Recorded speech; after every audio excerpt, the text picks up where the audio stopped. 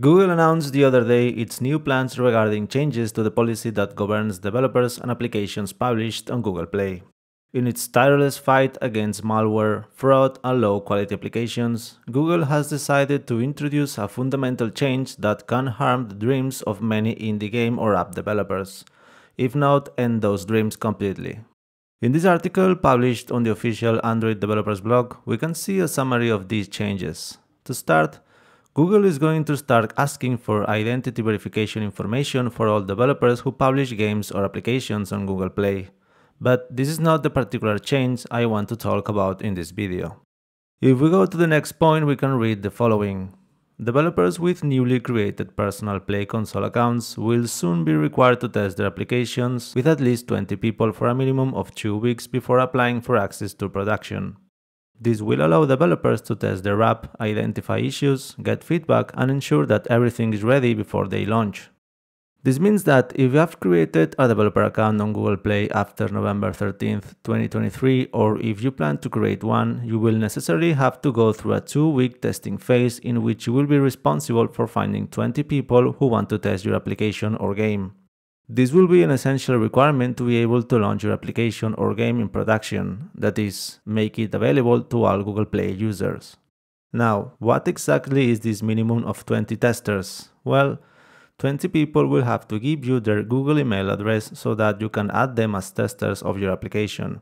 They will have to download your app or game and they will have to test it. And how much will they have to test it? Does it help if each of those 20 people downloads your app or game and tries it for 5 minutes once? As far as I know, the Google Play team has not yet provided more details about it, but if we go to this official documentation page, we can read the following. If you have a newly created personal developer account, you must run a closed test for your app with a minimum of 20 testers who have been opted in for at least the last 14 days continuously. The question here is, what exactly does this continuously mean? Does this mean that these 20 testers will have to be testing your app or game each day of those 2 weeks? Does this mean that there has to be a certain number of openings for it to count as valid testing? These are all questions that unfortunately we do not know for now. And why does Google do this? Well, in the statement that I mentioned previously, we can read. Developers who regularly use Play's app testing tools before publishing release a higher quality apps and games, which can lead to higher ratings and more success on Google Play. In fact, apps that use our testing tools have on average 3 times the amount of app installs and user engagement compared to those that don't. Well, it seems that what Google intends here is to put an end to the appearance of hundreds of applications that do not contribute anything to the ecosystem and that, supposedly, reduce the general quality of the software that we can find on Google Play. And now I want to focus on an important factor. This will only affect the applications or games of developers who have a personal account. If you have a company account, this restriction will not affect you. You will be able to deploy applications and games without them having gone through any mandatory testing phase. Some individuals have started to highlight the concern that the current efforts might undermine the capacity of independent developers to launch new apps and games. While I acknowledge that many releases may be of subpar quality, it's important to remember that there are very good applications and games that started precisely this way, with very humble beginnings but that little by little managed to cover an existing need in the market.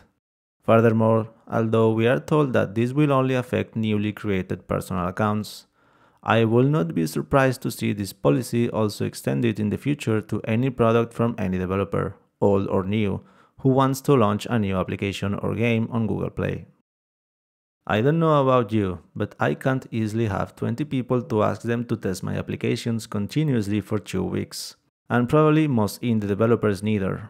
It's quite likely that if this policy is implemented in this way, businesses will begin to emerge. I cannot say whether legitimate and safe or not, but for a modest price will provide us with a group of paid testers with whom we can test new applications. In the end, it will be a new stopper for new developers, who will have to take into account this initial investment without knowing if their application or game will have any kind of success or not. In my opinion, I completely understand that Google wants to have safe and useful applications in its store, However, this does not seem like the right way to achieve it. If you want to discourage the creation of junk apps, then you could do what Apple does. Ask for an annual fee for developers who want to publish in your store. Right now, to be a Google Play developer, you have to pay an initial fee of $25. This is a one-time payment that is made at the beginning and gives you the possibility of being a developer without ever paying anything else.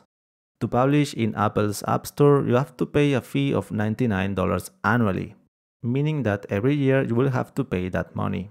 This means that only those who have a minimum of interest and desire to create good products agree to publish in the store, even if they are small indie developers.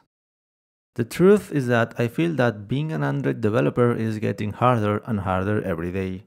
Every year, more and more policies are approved that restrict the ability we have to innovate and create new products. Furthermore, we have decisions like this that make creating applications or games on Google Play an exhausting task as time passes. I predict a future on Google Play dominated by corporations, those large companies with the capacity to cope without the dedication that is necessary to stay up to date with new policies and to adapt applications to the increasingly numerous restrictions. All this while small developers go elsewhere. It is this group of indie developers who provide creativity, who provide novelty, and keep the ecosystem fresh. I have been doing this for more than 10 years, and it is a shame to see the decline that Google Play and Android in general are having. However, this is just my personal opinion. Let me know your perspective on these changes. Do you believe that the requirement to test your app or game with 20 people will have a positive impact? Will it help improve the quality of Google Play? Share your thoughts in the comments below, and have a great day.